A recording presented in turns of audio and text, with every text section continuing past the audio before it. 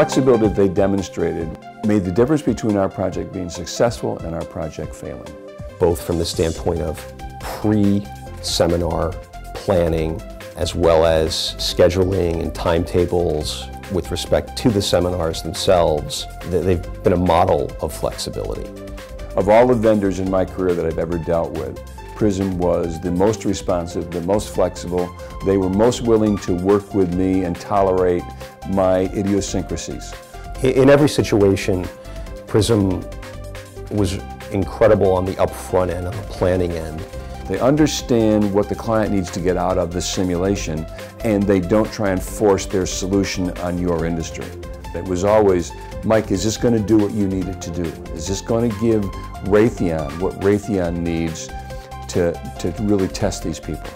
And they never compromised on that, and I think that's pretty extraordinary in this day and age. They've taken into account all the different departments and how they engage with each other. And then they also have taken into account sort of the change in economy and change in the environment. The people at PriSim are easy to work with, but I have to tell you, they are a challenge in the fact that they are really smart guys. And you know, the questions they ask are very penetrating type questions. They're challenging. He's got a very good group of energetic, smart, bright players.